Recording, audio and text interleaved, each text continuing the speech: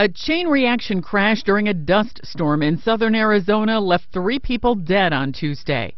At least a dozen were injured in the accident on Interstate 10 between Phoenix and Tucson. Public officials say a total of 19 vehicles were involved in the wreck south of Casa Grande. The area is prone to dust storms that can suddenly overwhelm drivers. This one takes the cake over the last one, but it's the same circumstance, same area, same rolling dust storm that comes in. Same amount of chaos. The National Weather Service had issued a blowing dust advisory shortly before the crashes. Wind gusts were reported to be reaching 30 miles an hour. Sandy Kozel, The Associated Press.